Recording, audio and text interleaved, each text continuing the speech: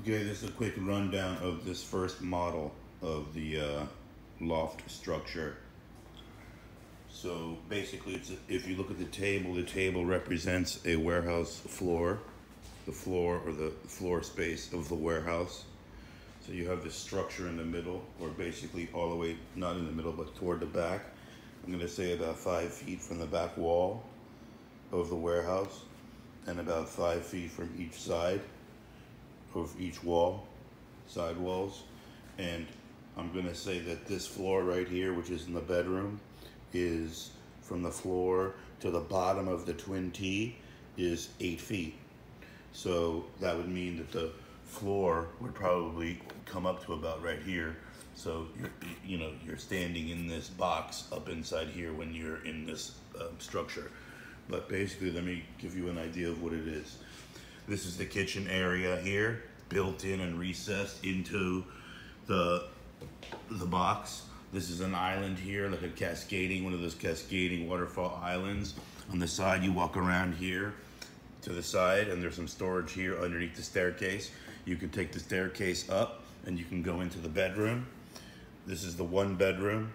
It's all open here. These walls don't go to the ceiling, so. But from the floor to the T's, which would be about here, would be 8 feet.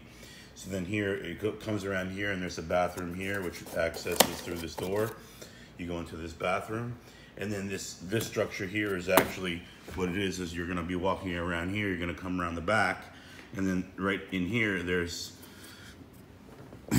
this is gonna be a half bath inside, right? So this has to be 8 foot clear inside. So that's basically what this box is.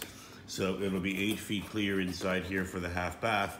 And then, right about here, inside on the other side, we'll have some storage on the inside of the bathroom here above the 8 foot clear bathroom. You got that? So then this closes, of course, opens, closes. And all this is like cabinetry. It's not basically a structure. It looks like a big cabinet, very European lines, very tight tolerances. So basically then over here on this side, as you're walking around the structure, there's some more storage that would be underneath. Storage, and there'd be some more storage here on this side. Right, maybe a wet bar here in the wall of this side of the structure. But essentially that's what I'm talking about, is that this structure that contains one structure that sits almost in the middle of the warehouse, that contains the island, the kitchen, the bathroom, the bedroom, the bathroom, a second bathroom, and plenty of storage. Plus what you need to do is that the factory bathroom, or the bathroom that comes in the bay, is of course right here. That gets removed completely, and we just bring all the plumbing into underneath here, all the electrical underneath the floor. So you have basically this freestanding structure inside the warehouse that facilitates all your needs. It has your kitchen, your bedroom, your bathrooms, all your closets, your storage, everything inside of it. And it looks like a really nice piece of European cabinetry.